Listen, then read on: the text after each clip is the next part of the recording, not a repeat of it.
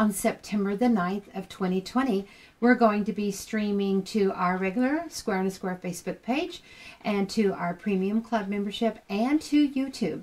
So if you have any questions or comments as we go along, you can type those right in there, and it's possible that it's something that I can answer today. So for those of you that are brand new to the Square in a Square system, it is a system where we help remove the human element, which is the cutting, the sewing, and the pressing.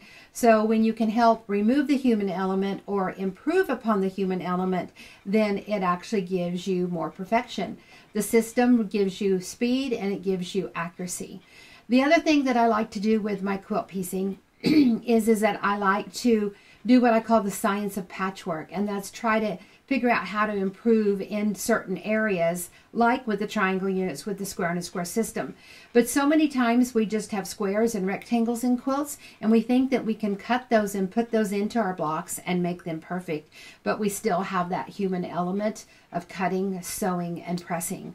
So I really look at putting a quilt block together just totally different than I think anybody else in the quilt world in the way that we do it. So we use the Square in a Square system for our triangle units, and those triangle units we call options, and there's options 1 through 40, and everything starts out just like this with a square in the middle and strips on the side. And then the different ways we trim them up, we get flying geese and half square triangles and units like that. Today in the block that we're going to make, we're going to be doing option 4, half square triangle units, and all from just a simple basic square just like this of square in the middle and strips on the side. And then I also do things different with my squares and my rectangles of putting them into a block. I don't cut them to the exact size. We do an overcut with them and trim them up later or as we go. And I also don't press with every seam. I wait and press until I have to, because I feel like that the pressing of the cotton fabric, that it really changes the structure of that thread or that fiber that's woven together to make your fabric. And so we don't want to do that until we're ready for it to be set in stone, so like hard cement. So while your fabric is still in an unpressed state, it is more pliable and easier to work with, and once you press it, then it stays in that state and you don't have that ability to move it around so that it can mesh together and nestle together in those seams perfectly. So for those of you that are brand new to the system, if you have any questions, just ask as you go. I'm not really starting at the very beginning, but we are going to start with sewing our basic squares. So we're going to start with sewing the basic squares. Sometimes when I teach, I already have these made, but I think even the approach and the way that I go at sewing these is different, and so we're actually going to do that today. And I'm going to be monitoring the questions as we go, so occasionally I'll stop and check to see what kind of questions we have. So anytime you have questions, just jump right in there, and we'll get those answered. So we're going to actually, let's just look down here at the demo table, and let's look at the block, and let's kind of start at the beginning, because I like to be able to empower people to build their own blocks, to be able to look at blocks and break them down into the system. So this is the Square in a Square reference book. It's volume 1, and it's going to have the first 17 options in here. So those are the options that are the triangle units, flying geese, half square triangles, all of that. And then it also has the charts in it so that you can take any pattern and any design and break it down into what size of squares and strips that you need. So if we have any very beginners in here that need some help, and you want me to, well, I'll just go ahead and show. Let's just go ahead and trim a couple options here. So option 1 is the very first option, and basically after you learn option 1 and option 3, you're ready to go and make anything. So option 1 is when we trim, leaving 1/4 of an inch on all 4 corners, and it gets your square in a square. So I'm going to use the mini Square in a Square ruler, and I'm going to go right here where the 90 is, and I want the tip of that 90 to go right into the tip or the corner of the square. And you can see 1/4 of an inch here before we cut, and that's going to give you your 1/4 of an inch seam allowance.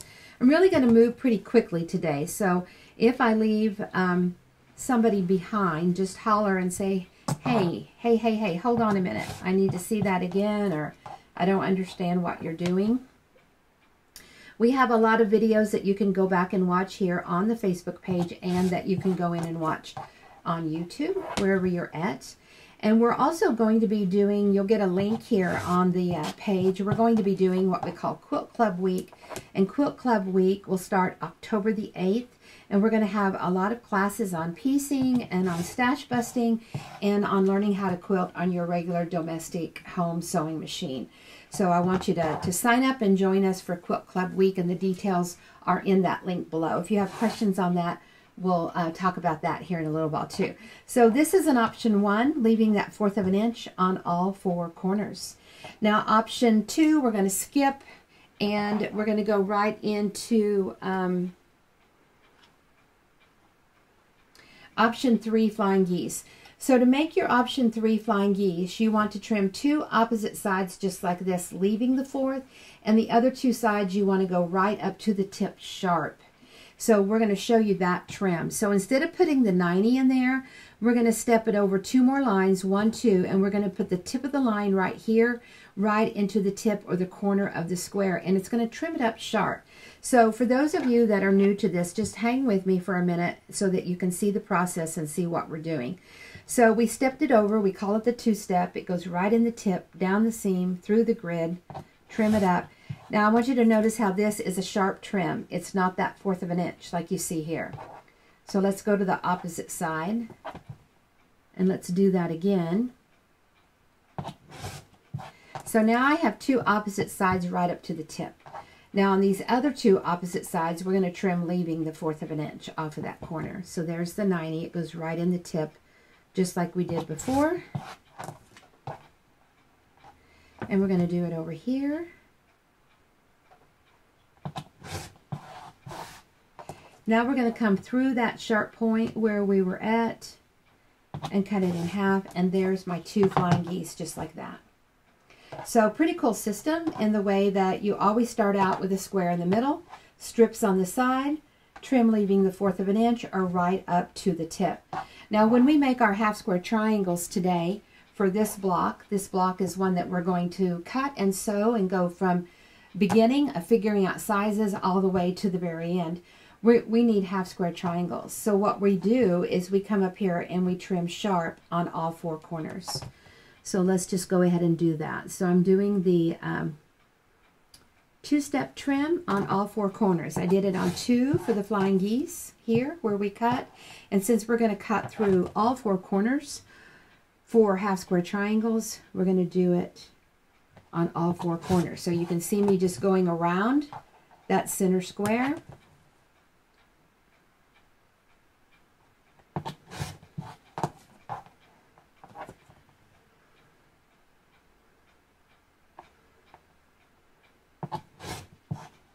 So once you have all 4 corners cut, then you're just going to come through and cut through all 4.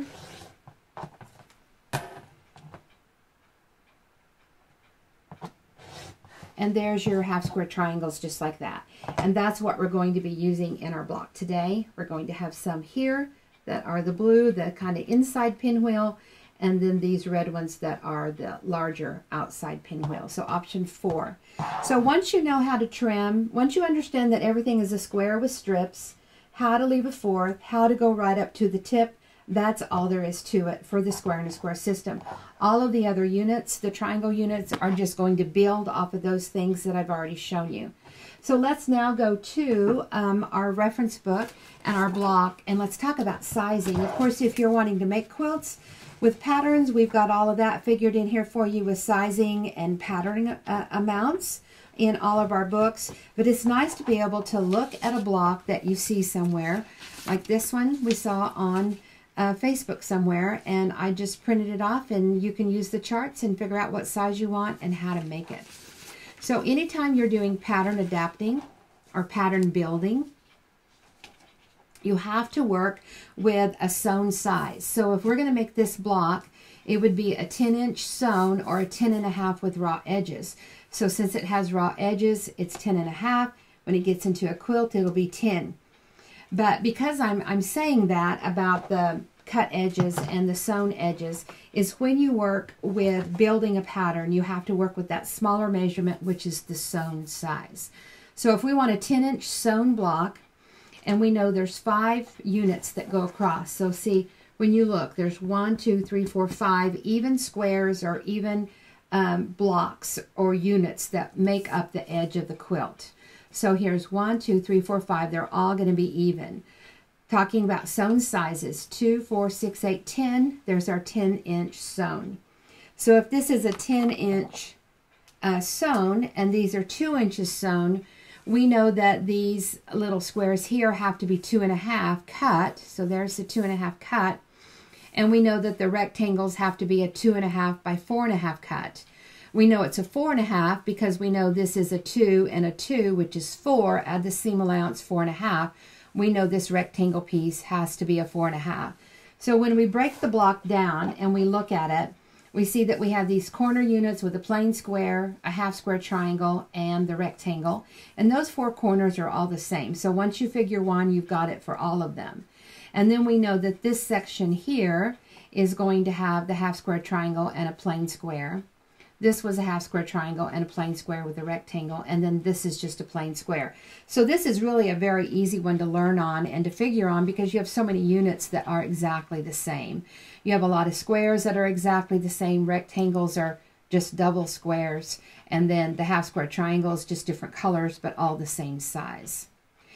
So if we want a half square triangle, option 4, and we know that this is a 2-inch sewn or 2.5 cut, then we're just going to go in here to page 34 in our black volume 1 square and a square book, and we're going to go to the option 4 half square triangles, and at the top of the chart it says sewn size. We know that's a 2-inch. We find it here and we move across. It tells us what size to cut. Make sure you pay attention to sewn or cut, the center square, and the strips. So we know that our center square is going to be a cut 4-inch, and our strips here are 2 1/4 that we're going to sew around. So I've already got the pieces cut. So to make this block, we're actually going to work on 2 squares. So as you can see here, we have 1, 2, 3, 4 red and 1, 2, 3, 4 blue. You're going to get 4 out of each square. So I'm going to get 4 blue out of this one, and 4 red, and 4 floral, and 4 red floral. And our strips that we sew around are 2.5. So we're ready to go with these. We're going to go ahead and go to the sewing machine, and we're going to get started on our half square triangles, and we're making 2 blocks. So we'll have one that's red with blue, and then we'll have one that's blue with red in there. And on the other pieces of our pattern, we know that the exact size that we need to cut are 2.5 on all of these, but I like to overcut my pieces. I like for them to be larger. That way I can make allowances for the human element, and I can get more speed and more perfection. So instead of cutting these a perfect 2.5-inch squares or rectangles that are 2.5 by 4.5, I cut them larger, so they would need to be at least 2 3/4 or 3. I cut mine 3 because that was easy to do. And we're gonna, that way it helps, it allows us to be human and make a little bit of a error of an angle or whatever. And we're also going to use them as strips. We're not going to cut them into squares. So I'm going to show you a speedy way that I put blocks together. You're going to get these beautiful squares and triangle units, and I'm just going to use squares and strips. So let's head on over to the sewing machine. And if you have any questions, just type those right in as we go along.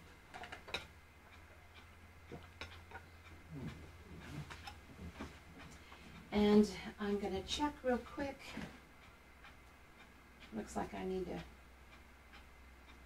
refresh.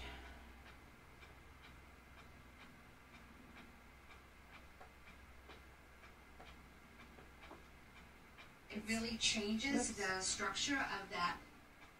Okay, sorry about that. Let's look and see what we've got.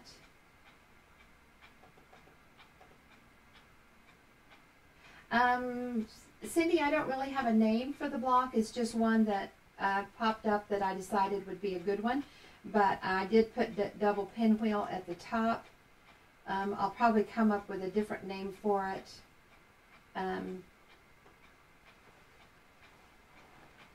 Okay, looks like no specific questions, so if you have one, just type it in there. So we're going to start out first with our basic square for our square and a square system, and that will be the triangle units. So I have 2 1/4 inch strips, and I have 4-inch squares. So I'm going to sew to the end of my scrap. I'm going to put my strip in, and I'm just going to load up my two florals and my 2 solids.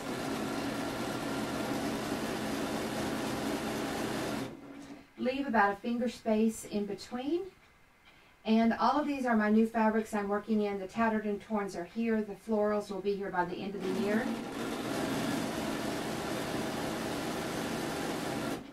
And you want about a finger space in between. Not a 1/2 inch, not a 1/4 of an inch, just somewhere in between. So I kind of sew to the end of my fabric square, and then however long the toes are on the foot, on my presser foot thingy, then that's how far apart they are. See, I don't lift it up, I don't tuck it under, none of that. And I'm working on 2 blocks, so that means 4 squares. So now I'm just going to come back here, clip off my scrap. It's really easy to get 3 of these off. And I really like my 5-inch scissors at my machine because I do cut fabric at my machine. So you can see how they came off like this, and I cut it and I just bring them around and lay them down. You need the opposite side on there. And those of you that are new to the square and a square system, you can go to squareandasquare.com if you want to go to the website and look around at any of the books and rulers. The book I was using at the cutting table is the Volume 1 reference book, which I feel like is a necessity for the system. And if you don't have any of the rulers, I suggest the original one. The Grande one is our newest, and I know people are loving the new Grande. So I still had one back there that I cut off and I brought around. And I'm sewing on the opposite side. Now I don't have any more that need side 1 or 2, so I'm just going to cut that off, and I'll come back to it in a minute. So I just put my scrap in there. It's a little bit big, but I like putting the length in there because part of what that scrap is supposed to do is push my fabric out so that I can get to it and cut it and work with it and do what I need to do. So we're just going to come in here and separate these pieces just one time. You don't have to clean it up. Just go right through the middle of that little part in between on the strips and separate them. And now we're going to go press.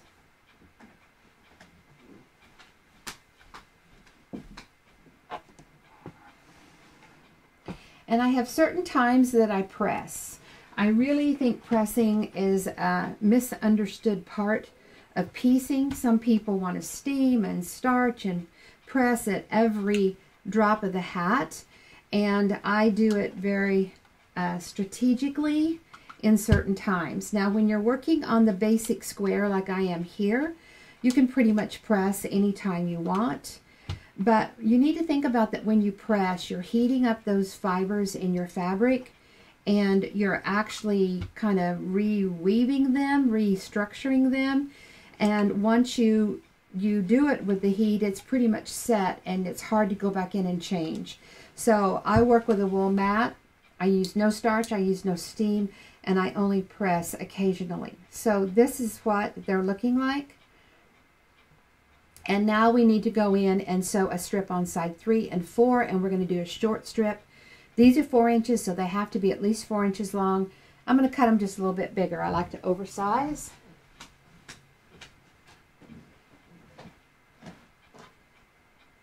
So this is my other strip. I had 2 of them cut. And I'm just going to lay it across my square. So I'm just kind of getting a guess or an estimate And I'm just folding them up in my hand. And that's really plenty long. I could probably actually get one more out of it. For those of you that want to be real cautious with your fabric, let's just go a little bit shorter. Now that first one is a little bit longer because it has that selvage edge on it.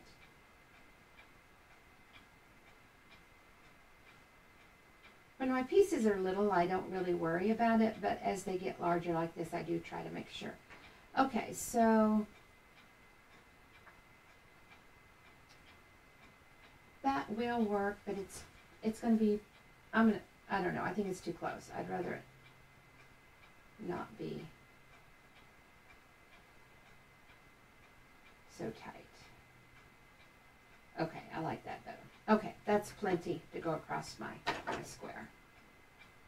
And then you just clip these folds. You don't have to measure them and use a rotary cutter. It's just smoke and needle sewing here. Now I like to space out a couple. I'm just working with 4, so I'm going to go ahead and space out my 4. And since I have all this in my hand, I'm going to go ahead and lay down one strip on one side of each one. I'm going to line it up. Anytime you can do multiple repetitions of the same thing, it'll increase your speed and your accuracy. Now, as I'm sewing from seam to seam, I want to make sure that everything is good.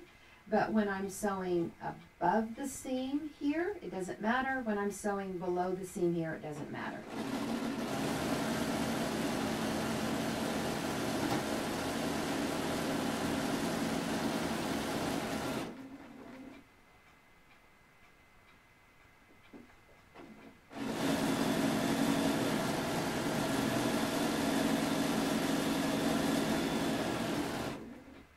And this is side 3. Side 3 and 4, we usually do the short strips.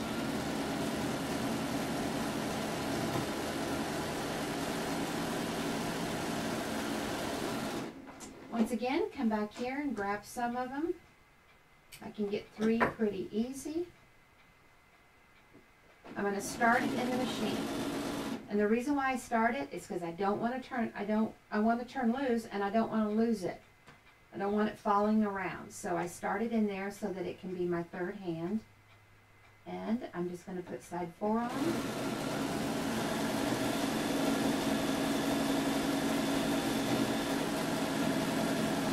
See how I caught the next one so it doesn't move around?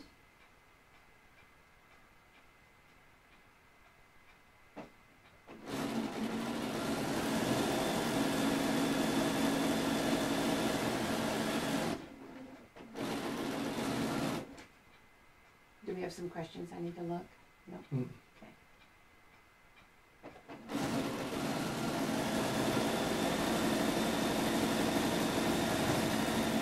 I'm going to clip off my scrap. I still have one back here of the 4. It needs side 4.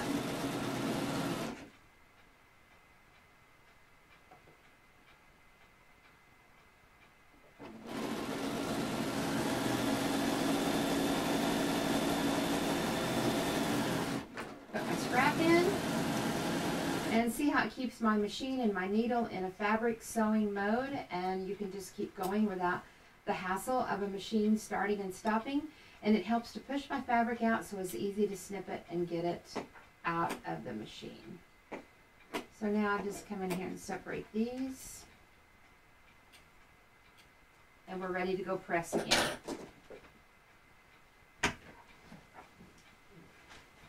Any questions? So once again, I want to just kind of go over the top and heat those seams up, open them up, open out. We're opening the square up. We're not opening seams. We're opening the basic square or the strips.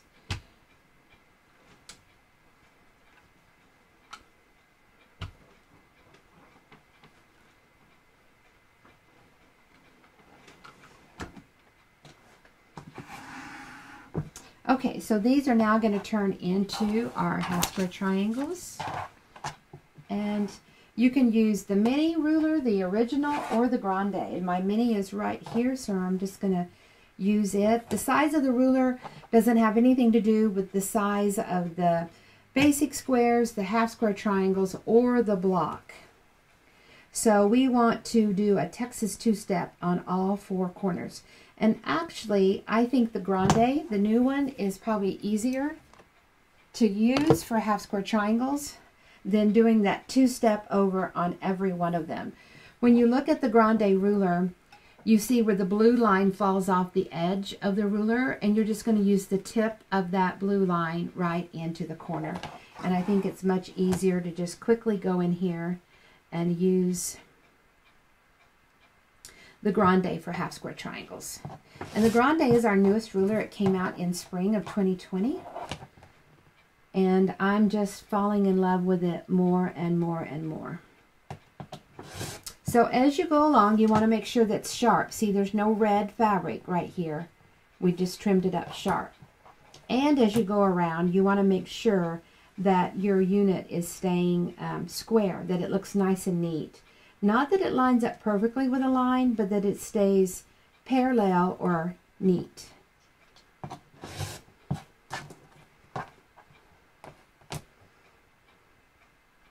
Now, if these pieces that you're cutting off here are a pretty nice size, you can save them and sew them on a square, just like these were strips on. You can also take these and put them on a square, but they have to be proportioned correctly. So see, that one is big enough to go on a smaller square. So for those of you that are brand new, don't look at this and think, ah, that wastes too much fabric. I'm not going to do it. It's going to give you speed and accuracy, and those little scraps are only limited to your imagination and how you reuse them. So once you have it all trimmed up, you can just go in here and cut tip to tip right through those squares, and you're going to have your first set of half square triangles ready to go. So we'll decide where we want to put these in the quilt here in just a minute. We're going to do this to the other squares, to the other basic squares.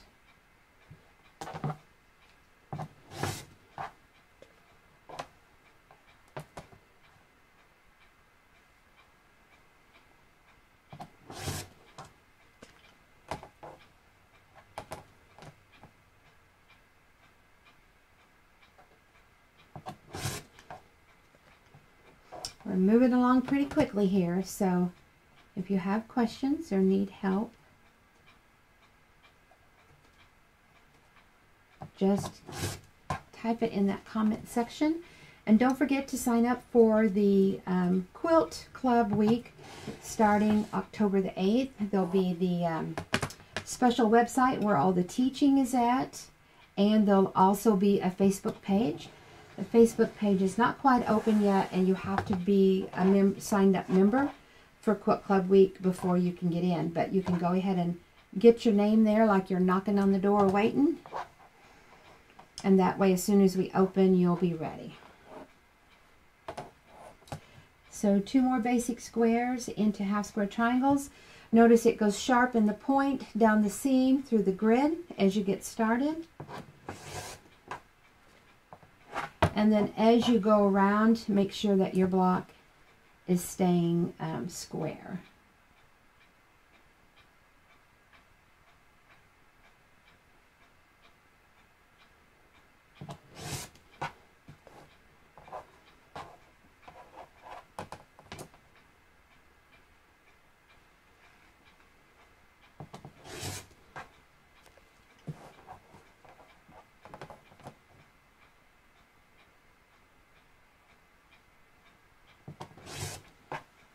And as soon as all 4 corners are trimmed up sharp, you come through here and cut through those tips. Careful now, because this is exact, so as you go through to cut, you don't want to mess your piece up. So there's our beautiful square, half square triangles. No triangles to draw or grids to draw, just nice square half square triangles. Okay, last one of our 4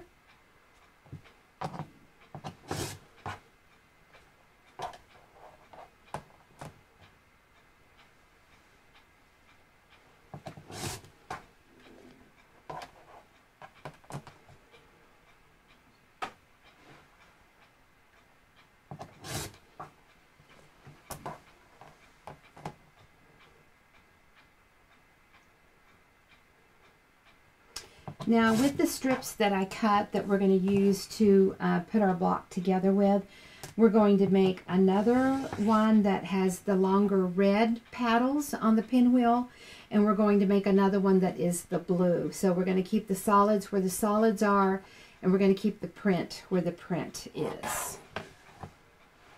But you could switch them up however you wanted to.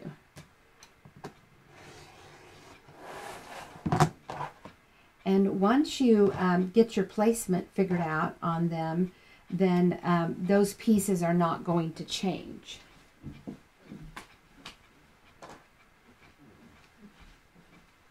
So since our red stays with our red, let's lay it down here and get it on here correctly.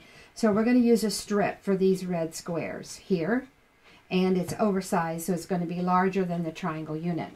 So we want to make sure, if this is our red and this is our red, we want it sewn like that.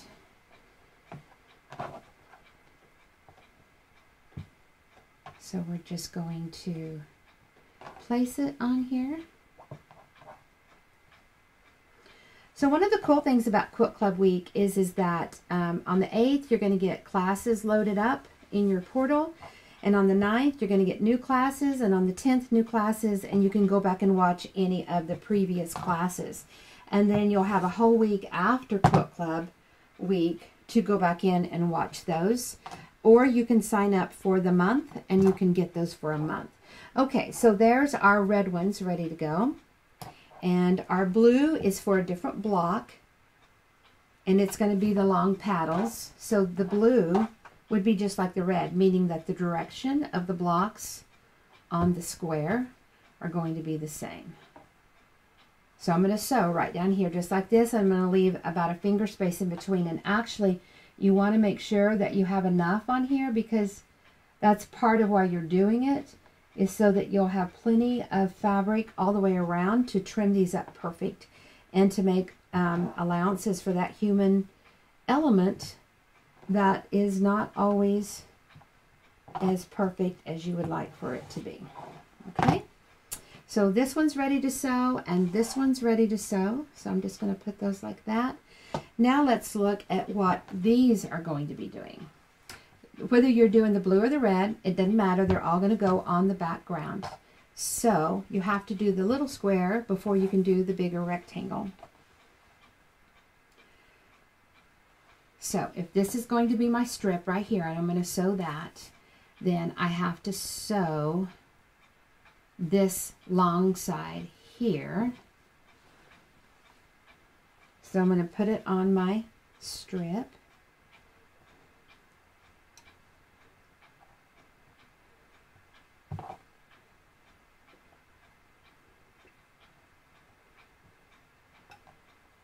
And I'm going to put plenty of room in between. Maybe a thumb. Bigger finger, because you want plenty of room in between. Now, for my other block, I'm going to go ahead and separate these off because they're easier to handle. And I'm going to want to do the same thing with my red for my other block. So I can just look over here and put these on the same way. So when they open up, let's make sure we're doing it right. They're going to do that. And it looks just like that one, so we're good. The biggest thing about working with half square triangles, besides actually getting them to look this nice and neat, is to get them turned the correct direction when you get ready to start putting it into your block. So when you can get all four put on and you know the direction is going correctly, you don't have to worry about is each one of them correct. You got two right and two wrong or whatever, you know that they're all right on there. So now we're ready to go sew these at the machine.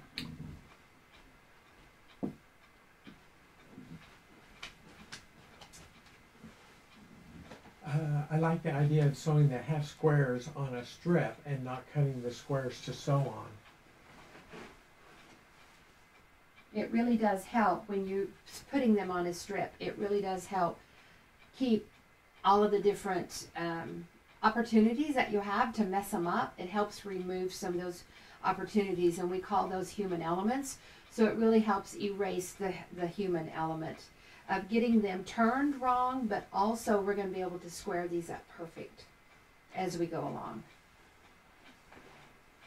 So I'm just going to start it in the machine and line up my edge.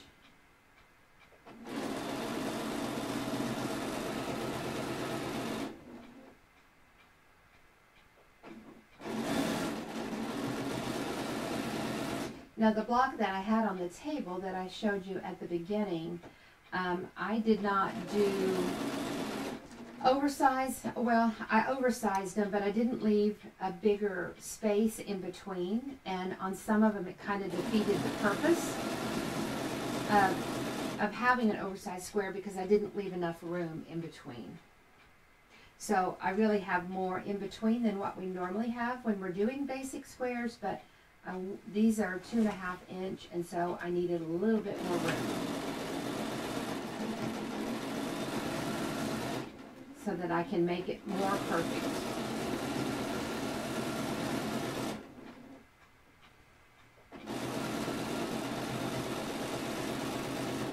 And I don't know about you, but you know, you always want to go in and kind of square your blocks up a little bit anyway and make them perfect.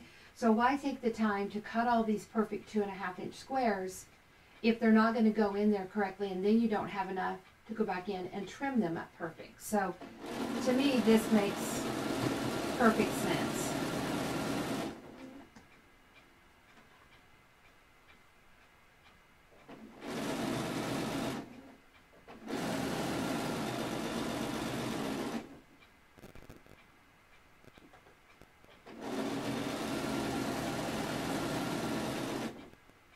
And especially if you're working with small pieces or tiny pieces, you really want to be able to go back in and have room to square them up perfect.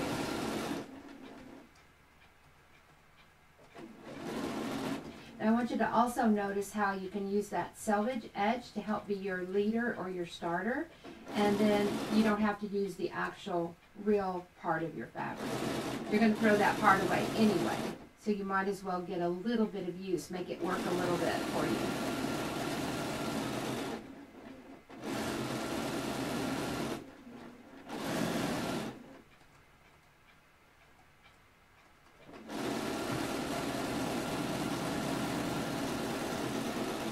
Okay, so we have all of those on. Once again, we're going to put our little scrap in there. And see how that helps to push all that fabric out, so it's easier to come back here and snip it off. And I'm going to, again, cut it into my sections.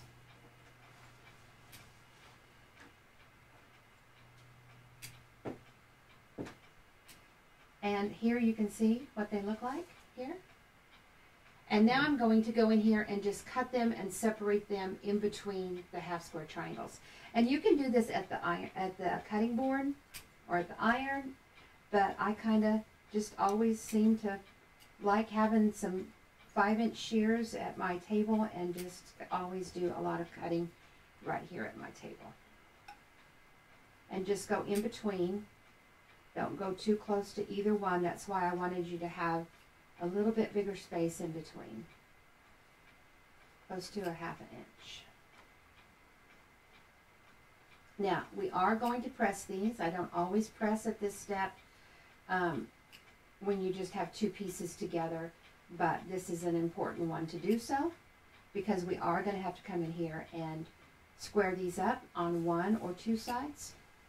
And we want to make sure that we can get that fabric in what I call that cement that hard cement form, and it won't move around on you, and you'll be ready to roll. So do we have some questions? I don't think so. Yes, the live is always saved and archived right here on Facebook. I know I'm going pretty fast today, and then that way you can go back and rewatch. I don't always get to go back and answer questions, so you might private message me if you have a question about it, and make sure I know which video, which live you're talking about.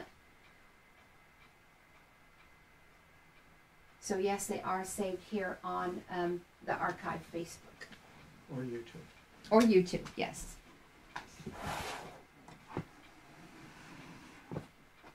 Okay, let's move this out a little bit so you can see it. And I like to go over my piece just a little bit to heat it up. Just kind of go over a little bit. And then I want my piece down. I'm going to put my iron on it and press to the square. So give it a little press, heat it up. That way it knows, hey, she's going to ask me to do something I've never done before.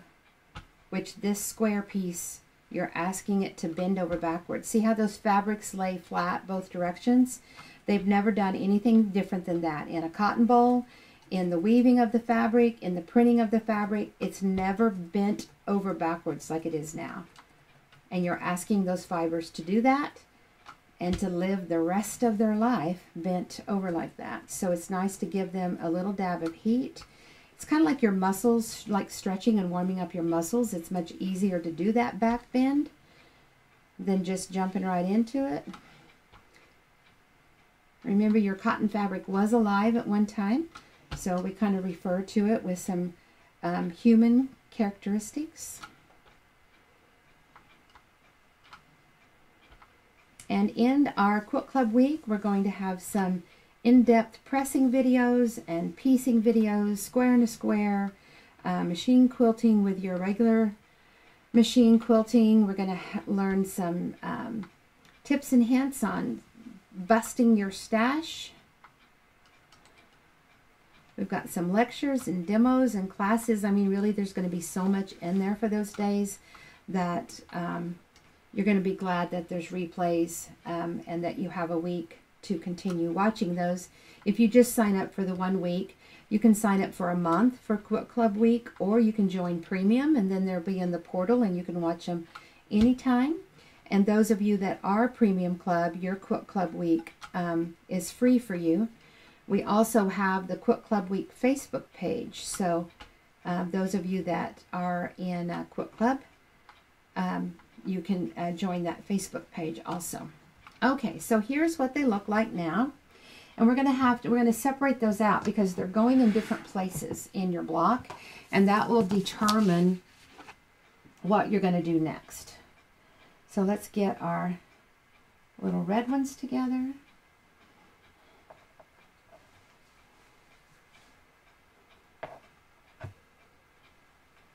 And our blue, our red and our blue are going to be the longer paddles in your windmill, in your pinwheel. So we're going to do the same thing with them. But these are the shorter ones, and they have to have one more side on them that are your floral.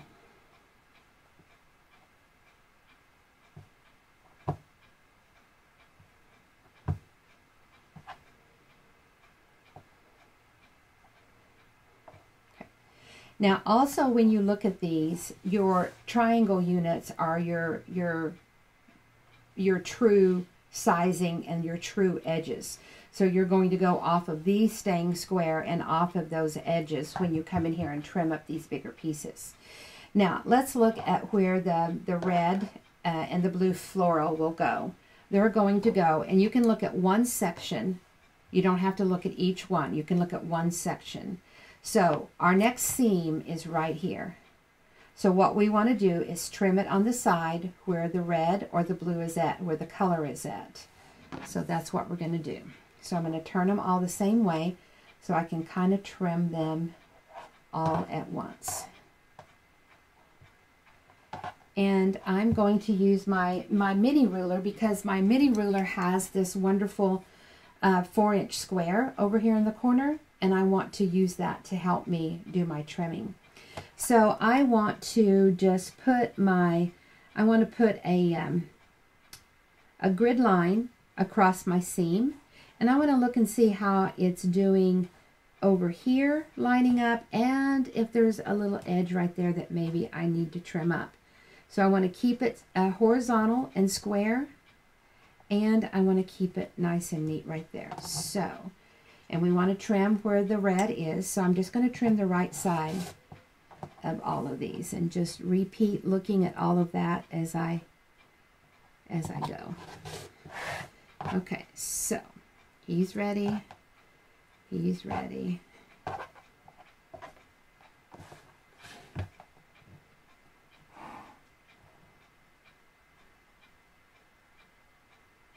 And I'm just trying to keep them horizontal and square. I'm not really looking at any measurement. I don't care about a measurement. I'm more about lines on rulers than I am measurements.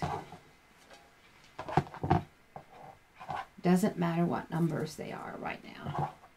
Okay, so let's do that to our blue. We want to trim along the blue side.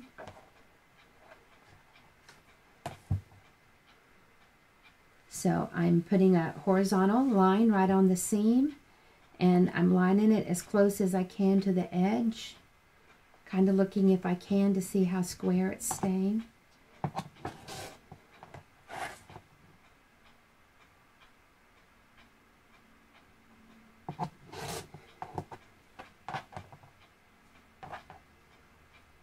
And look how easy it is to work on 2 blocks all at one time.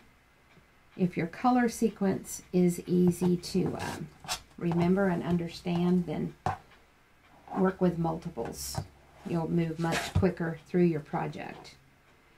And I also, like if I was making this for a whole quilt, I never cut the whole quilt all at once. I always cut a little bit, sew a little bit, cut a little bit, sew a little bit.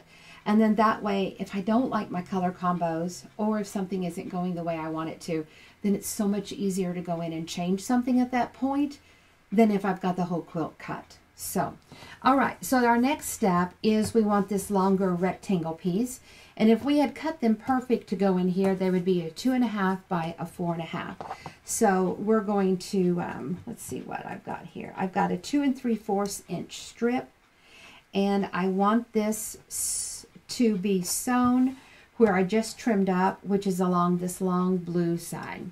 So these are going to go on here like this, and once again we're doing it as a strip. So these are kind of big. I'm going to go ahead and take them over to the machine. I'm not going to lay them all out. We'll get them going as we need them. What's the name of the block? The name of the block, I don't really have a name for the quilt yet. It's kind of a double pinwheel. So I guess right now somebody submitted that off of a Facebook picture. Yeah, I have a double star quilt pattern, but I don't have a double pinwheel. I just don't want to use a name that would be confusing for anybody, but I think double pinwheel would be pretty good. Okay, so we're just going to sew this long cleanup cut side right on the strip, and we're just going to keep going. And see how I have them positioned here on my machine, where I can just flip them over. And it's also the only clean edge to sew on. Once again, you want to leave enough in between that you have room to go in here and clean that up perfectly. So this is what I call the science of patchwork, and just removing the human elements. Set yourself up for success. Now these backgrounds are fabrics that we have on our website that are ready to go. We have a new fabric line that we're working on, and it kind of comes in steps and phases. And so the checks that will go with this are the next ones that will be arriving soon, a couple of weeks. And then these florals that I'm working with will be later in the fall.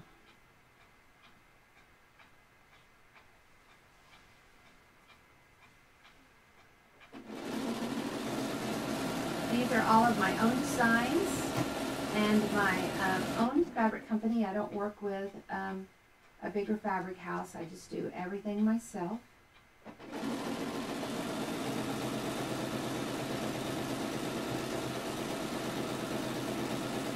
So that's going to work out perfect. I can get this one on, and I'm coming up on the end of my strip. So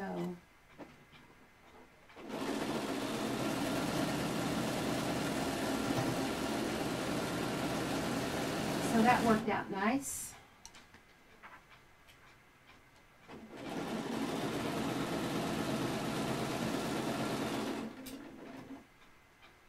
And I'm just repeating to go through and separate these right through the middle.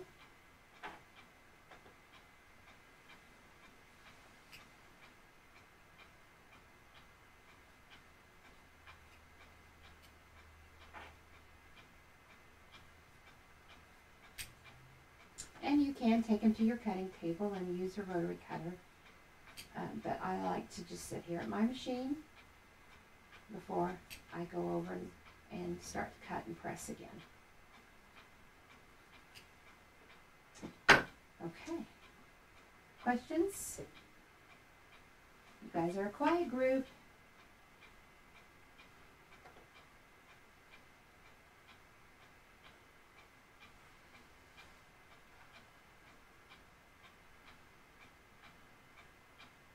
Yeah, small row into iron is my favorite, and you'll be able to get those on our website during Quilt Club week.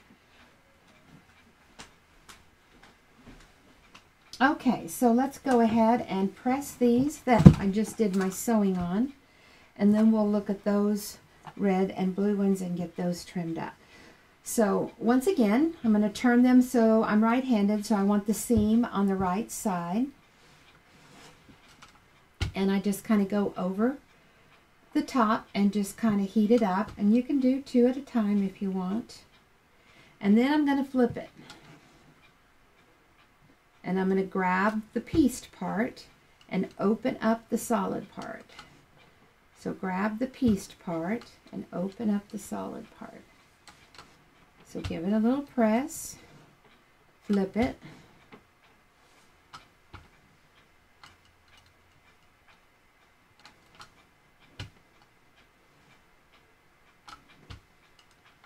And I do like to just keep pressing on top of my previous ones. I think it just helps get that press in there really good and just kind of get that to, you know, get more set like cement so it doesn't move around. And it also allows it to start to cool a little bit before you handle it. You know, if it's hot when you're handling it, you can misshape it. Get it misshapen just because you're handling it and it's hot, especially if you have bigger pieces and they have the weight or the heaviness on them from the fabric. Okay, so these you can just check one out. You don't have to look at all of them and turn them in your quilt, just focus on one corner section. So these are the outside edges here and here. I'm not going to worry about that. I'll do that last when my block is all put together. So my next seam is going to be here and here on the inside. So here and here. So those are the 2 that I want to trim. So I'm now going to get my grande, because my grande has this great corner unit on it like the mini did, but the mini was only 4 inches and this one goes up to 9 inches. So I'm putting my ruler right up into that, because remember this was cut perfect and exact, and it has my angle on it to keep everything proportioned under there correctly. And so now when I have this all lined up nice and neat, hand flat, I can go one side and other. Now I don't start here, don't ever start at the corner. I didn't do here and down, I went here and up. So I'm going to go to the center and then this way. So now this one is trimmed up perfect and ready to go in that corner. So I'm just going to put the triangle. I'm right, so I'm going to put the triangle up in the right. If you're a lefty, you're going to put the triangle in the left.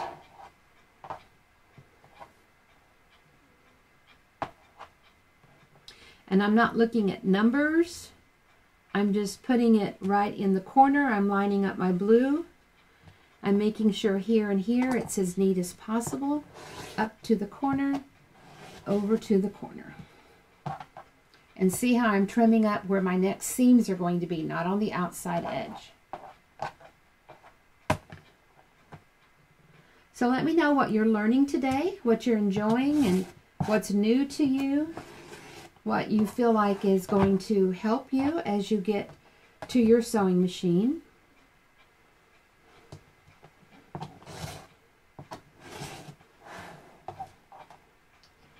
There we go. So those are done. And the red ones will be the same. So see how when you're working on something that's the same, you can work on these multiple units all at once and just keep the process, and that way it's in your head and you have less opportunity for a human element, a mistake. And look how not one of these half square triangles has gotten turned. See how they're all going to turn just fine? None of them have gotten turned in the wrong spot. And I guarantee you, if you were doing this with squares and rectangles and one at a time, you would be ripping at least one of these out because you got it turned incorrectly.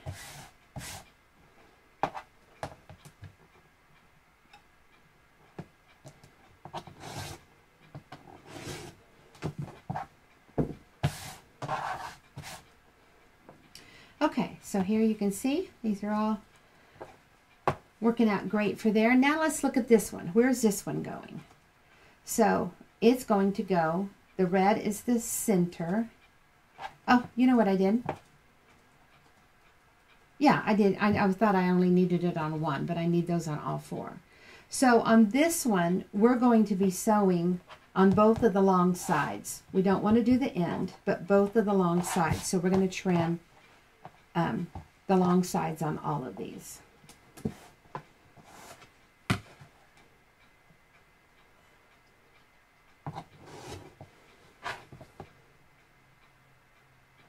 So once again, I want to put a horizontal line on the seam and keep it lined up with the true edge that's already on there. That way I know that everything is staying proportioned under the ruler the way that it should be. Why don't you want to cut from the corner? The reason why you don't cut from the corner out is it moves, your fabric moves around and it will chip up your rulers.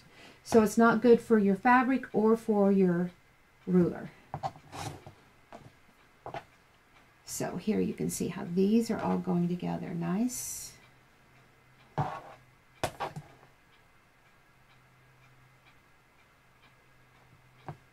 Always start on a ruler edge, either in the middle. Don't ever, like if you were cutting a strip, don't start down here at the corner. Have your ruler coming off so that you can go in.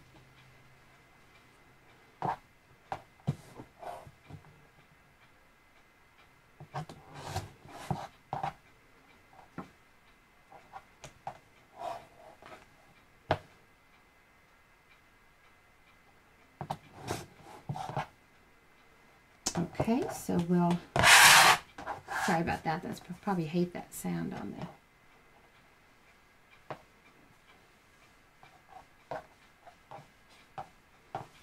One more set of blue and we'll be ready to sew again.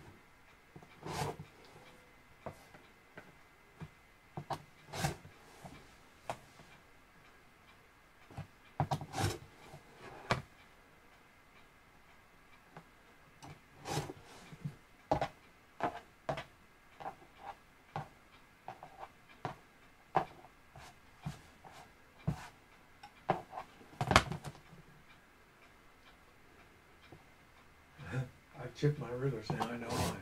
Yep, if your corners of your rulers are chipped, now you know why.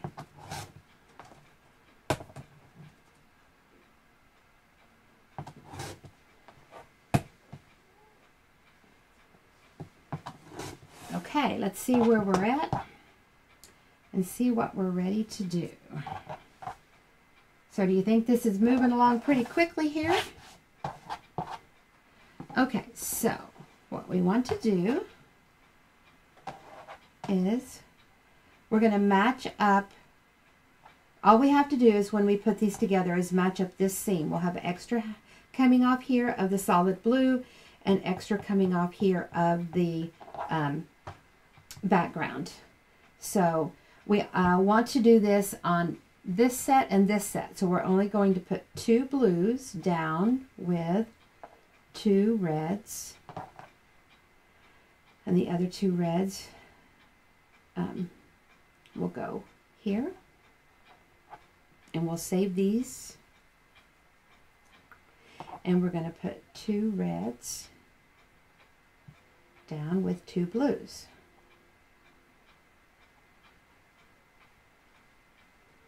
Okay, now these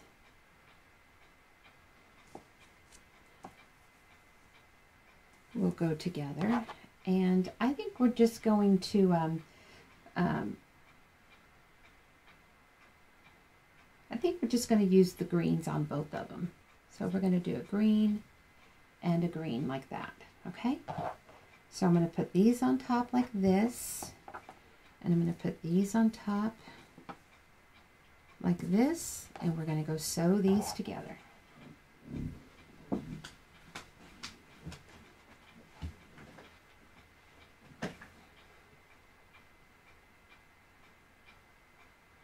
Oh, I won't be able to sew these yet until I have to trim these.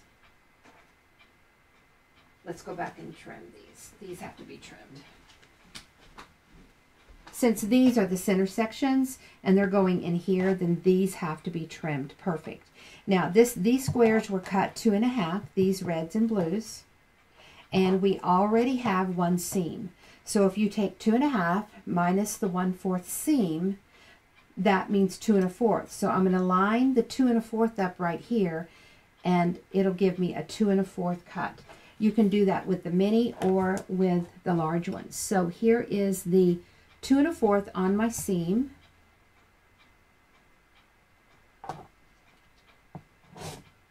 And so that's why I'm using the 2 1/4 measurement.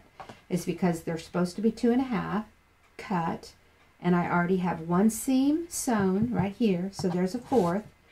So that means 2 1/4.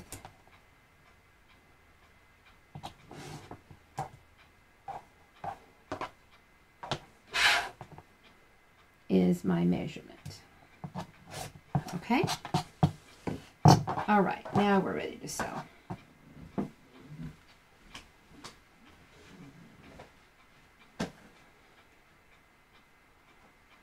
So we're just going to put that other little 2.5 up next to it.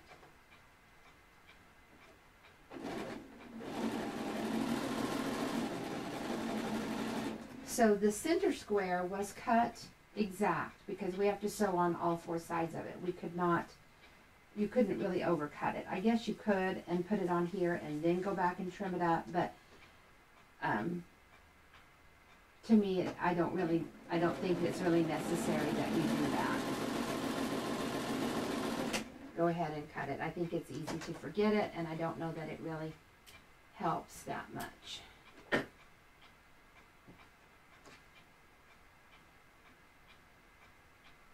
Printable pattern for this block? I don't have a printable pattern yet. I just saw it in a picture and decided it was a good, easy one to do. But we probably will have just a simple PDF for it at some point in time. We might, for sure by the end of the year when our floral fabric comes, I think this would be one to go ahead and complete the quilt and make enough blocks for it. And,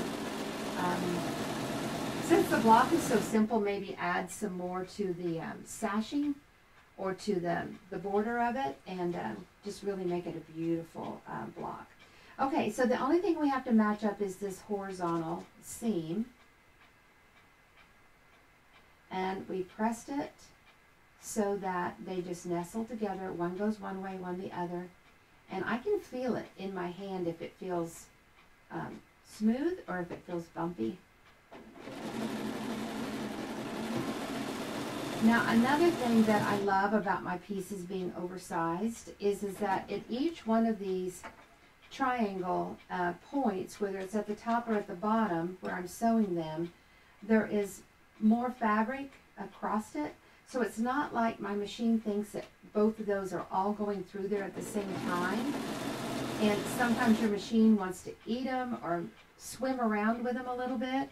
And this way they, your machine just behaves so much better with that extra little dab. Now all of this is cut good. It looks like I've got a little bit there on the green to trim up. I maybe was a little bit big on him. Those are all ready. Okay, so you just know that it's opposite colors. You've got red here, then it's going to be a blue one here. That's pretty easy.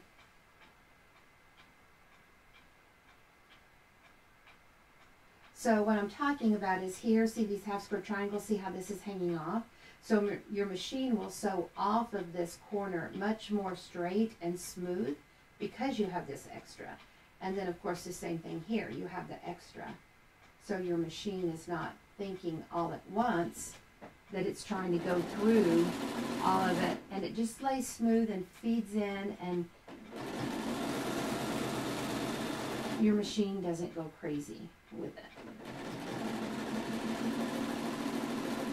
Now, when we get to, so far we haven't done any 4-patch pops. We don't have a 4-patch pop on the pressing here because the seam here doesn't go through. We can't really do a 4-patch pop very good. But when we start getting the block together, here in the very center, we will have good intersections, and we will do the 4-patch pop, which will help make all of the bulk and the fabric lay very nice.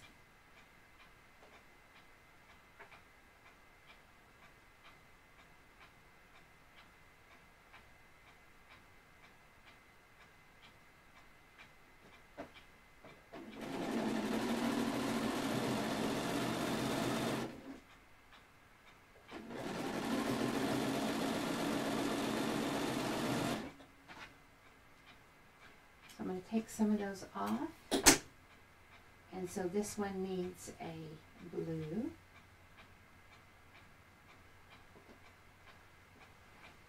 So see how all of these just turn exactly the way they're supposed to in the quilt, and you're just matching up those seams.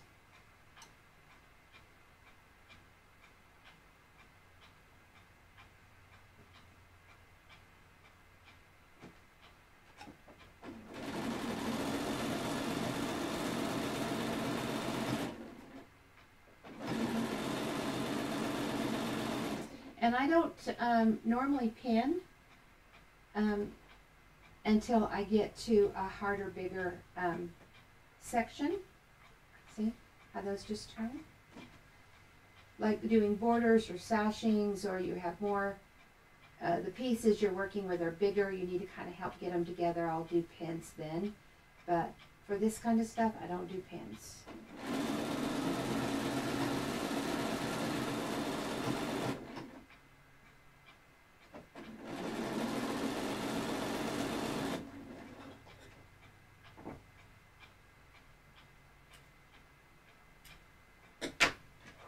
So here we have a bottom section, and see how we'll be able to go back in and trim up that one and make it all nice and neat and perfect.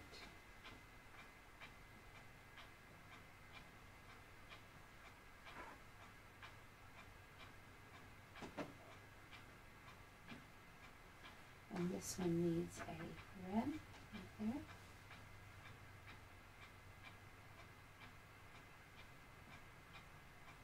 And I'm just really amazed and excited when I use the square and square system for my triangle units, because everything is just smooth and flat and clean. And even if something isn't gone together just exactly every thread, the work is still so smooth and flat and clean. It doesn't really look like that you made a mistake because the stuff isn't all twisted and contorted. So you can get away with more.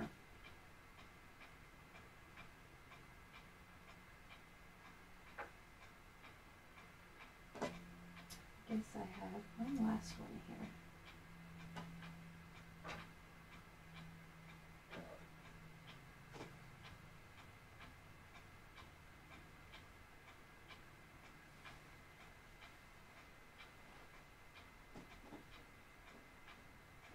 So let me know what you've learned today that you're going to add to your sewing tools and of knowledge. And maybe how it helped, what problem you had, and what you've learned today that's going to help you with that problem. Look at those nice, perfect intersections and points. I love that. Makes it fun to sit at a sewing machine and sew when everything is looking the way that you want it to.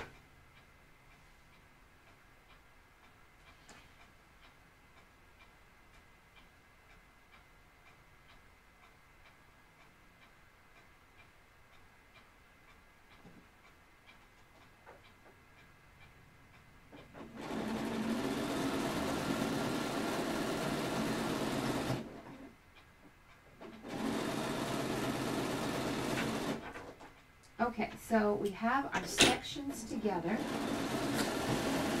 or what you would call the rows, and we're ready to, we need to go in here and trim these up. Now I do want to press, I am going to press this because I want to get a nice clean cut on those, but I'm not going to press the middle sections. I'm going to leave those right here. And we're going to go press these, trim them up, and then we're ready to put our block together. And we have worked on 2 blocks for just a hair bit over an hour. And you're going to have 2 blocks completed. Now we're going to press these so that this goes in. And when we get all of our block together, you'll see how that'll make everything press really nice and neat. Now notice how I don't grab the edges. I come in here where the seam is at to help hold it, or maybe kind of straighten it. See, I come in here and hold it to kind of just straighten it so that you can get that nice clean press. I hate to say pull or tug or stretch it open because we don't want to stretch any of our fabric.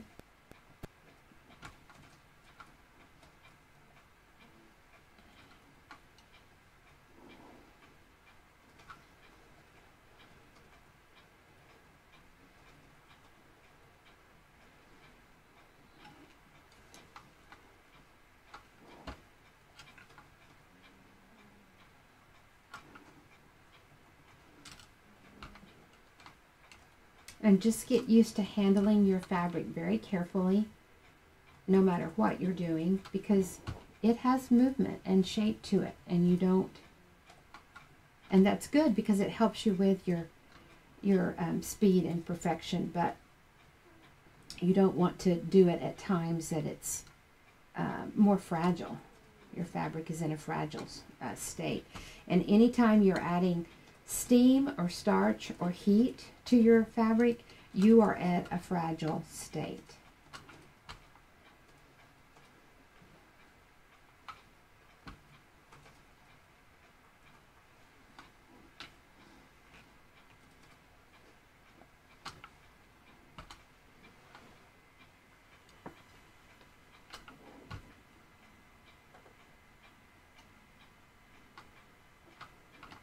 And if you like what you're seeing here and you want some more in-depth classes and more of this learning about how to perfect your patchwork, then certainly go in there to the Quilt Club Week and sign up and see what it's all about.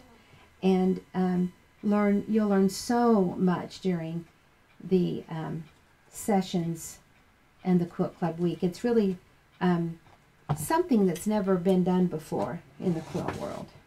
All right, so we do want to trim those centers up nice. And we're basically just cutting that center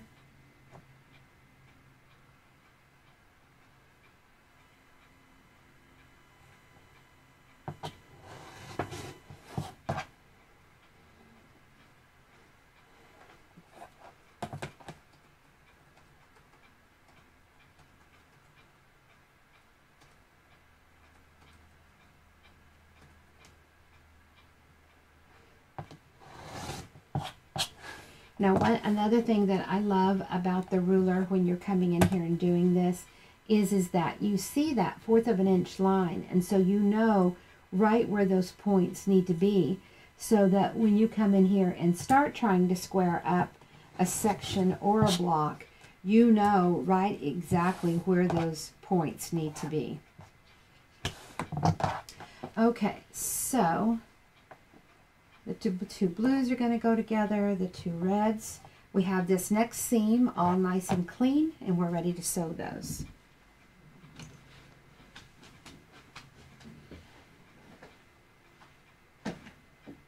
So we want to make sure that our blue stays together. So I'm just going to pin one section.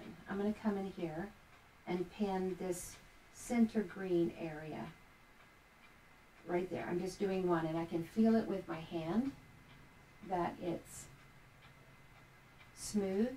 And then I'm going to hold this one with my hand. I can feel it that it's all in there smooth.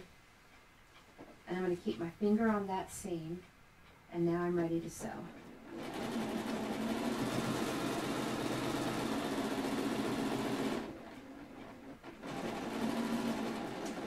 When you were trimming over here, which line were you using?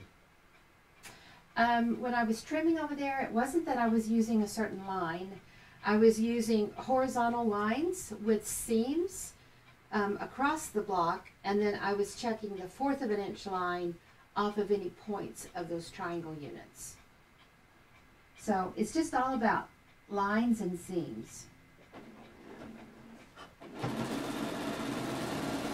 And when we go back over there, I'll point that out again.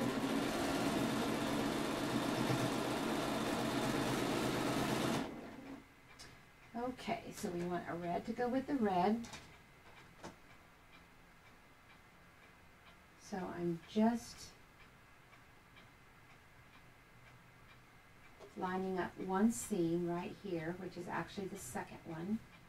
And the first one, I'm just going to line up and hold it with my fingers. I can feel that it's nice and smooth. Even it out up here at the top nicely. And see, my edges are cleaned up cut. They're nice edges, so you know exactly where you need to sew. You're not trying to think about, do I scooch it over here or there, it was off or whatever. You're right on. And notice how everything is just fitting together and matching together so nicely. You have a couple of questions if you want to look at. Okay.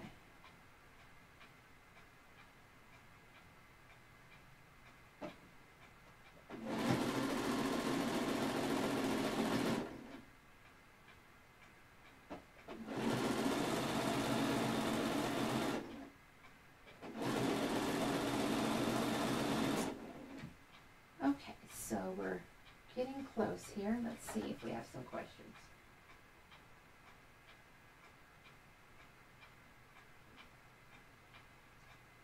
Just the last two. My sewing table is a Roberts table. I don't think they make those anymore. And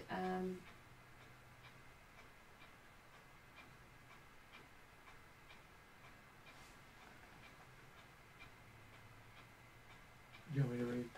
New to your videos, beautiful colors. Thank you, Kathy. Those are new fabrics that are coming. Some are here. You can go check on the website.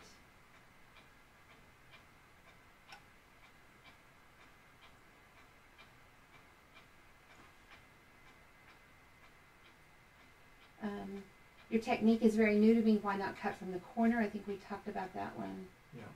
Am I going the wrong direction? Oh no, it's the last two. The most recent. Two Yeah, minutes. but I don't know if they're up or down. Why don't you ask me, because I'm not.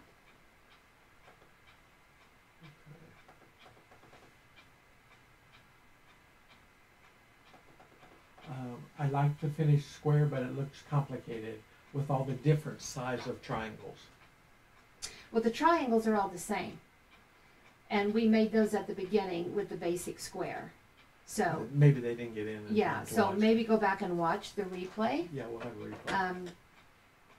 Because it's very, this is one of the most basic things. Yeah, and this is really a very easy block to do. It's just triangles and squares, and they're all the same size. All of the triangles and all the squares are the same size. But because we overcut, then you're able to size them up perfect.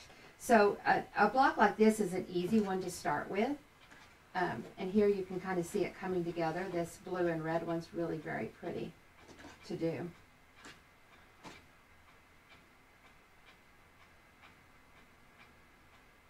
I think once you get the hang of it and you figure out and you understand what we're doing with the oversizing, it's so easy to do. And you have so much room for mistakes. To avoid mistakes. Yeah, right. You have so much room to avoid mistakes because your seams and your cutting, your human element of your cutting, your sewing, and your pressing are never going to be perfect. So anytime you can cut and sew and press and then go back and trim it up, you're going to have better results.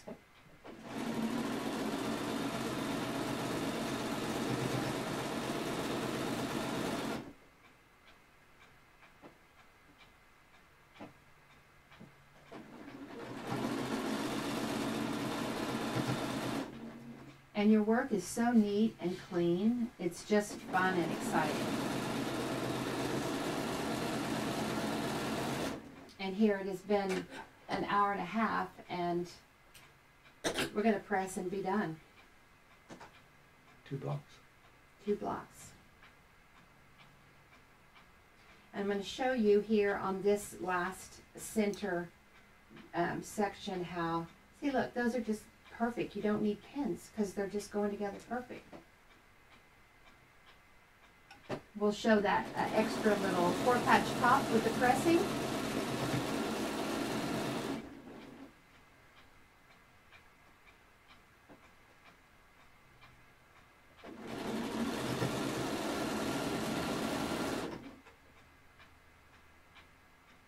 So even if you wanted a lot of different scrappy blocks in your quilt, you can do them 2 at a time and keep your colors organized and your thoughts organized with it so that it makes them very easy.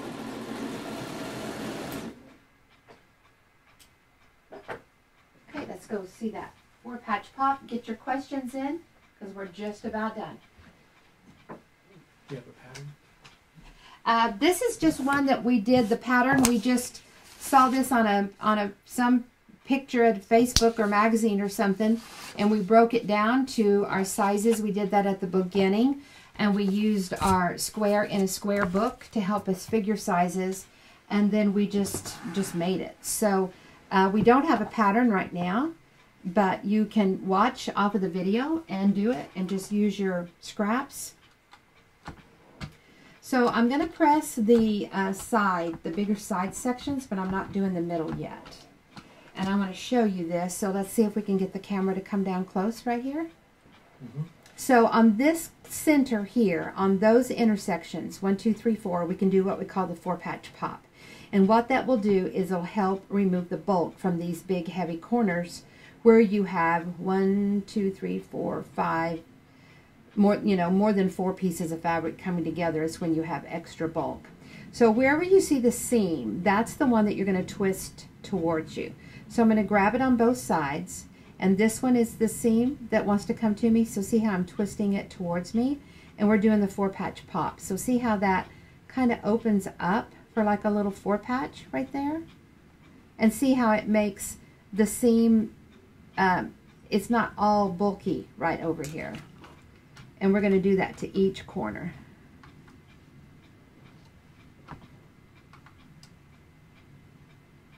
See how that opens up like that? So now on this one's closer to me, so I'm going to twist it to me.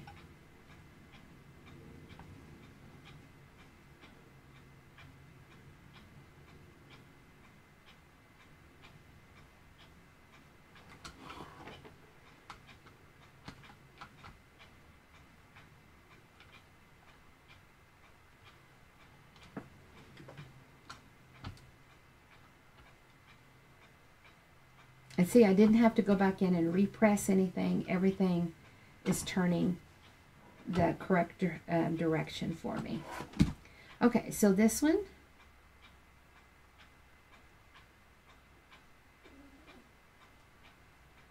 and same thing here. So these four corners,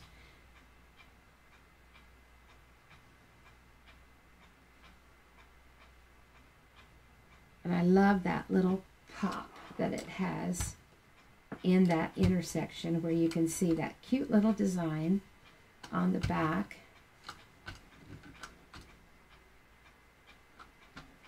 And there you can see that, and it all lays nice and smooth. Now we can go to the front, smooth it out anywhere, and you're ready to come in here and trim up the edges, and you're going to have a perfect block. So you've got nice sharp points, you've got good intersections everywhere.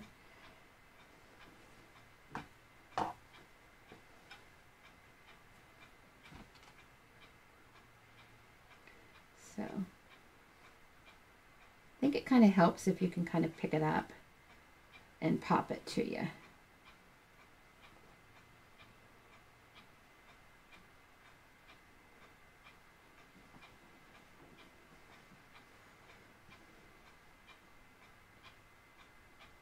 Remember, don't ever grab around the edges.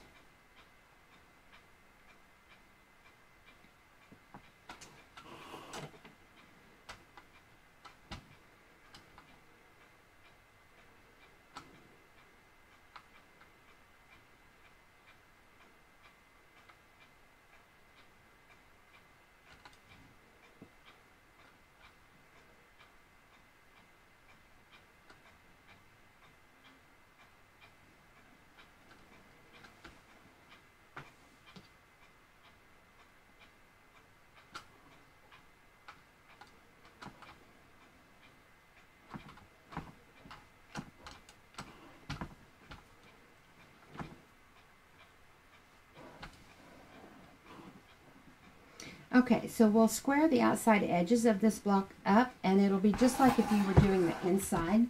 And the question was, how do you know what lines to use? So the main thing to look at when I'm looking here is I need to make sure I have 1/4 of an inch off of that corner. And that's really the only thing on any of the sides that I need to pay attention to. So I'm using my mini, and I'm keeping any of the lines horizontal on a seam. So this line is on that seam. And I have my 1/4 of an inch right there. So then I'm going to come in here and just kind of check and see how else I'm doing in my block. My center sections are perfect. A little bit crooked here. I'm great there. So I'm not going to worry about this one because the rest of it underneath my ruler looks pretty good. All of these were extras, so it doesn't matter how much I cut off. The half square triangle has been the correct size from the beginning. You never want to trim any of it off, or you shouldn't have to.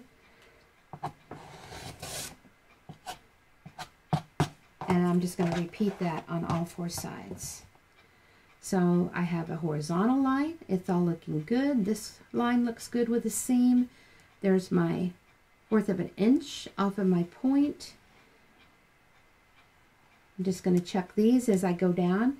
And since this side is already cut, you can use a line there.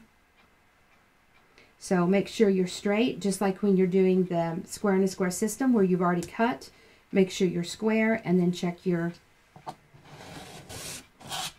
points.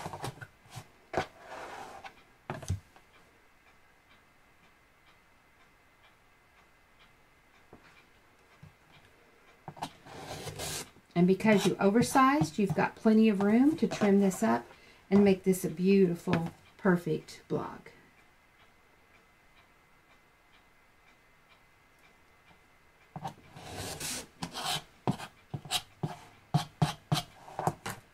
Just like that.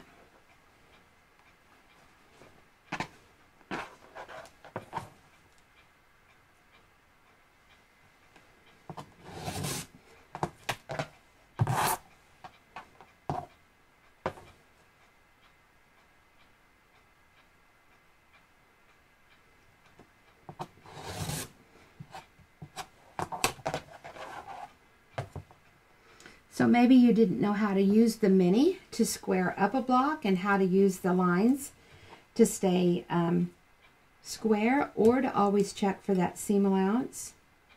And now you have got another use for your mini ruler.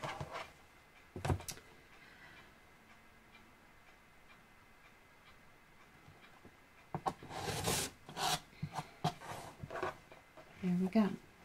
Now, I want to tell you, for those of you that are brand new to anything that we do, we have a lot of different things that we do. We do Facebook Lives like this. We have webinars, which are where a group comes together and it's like a private group. We had one of those this morning.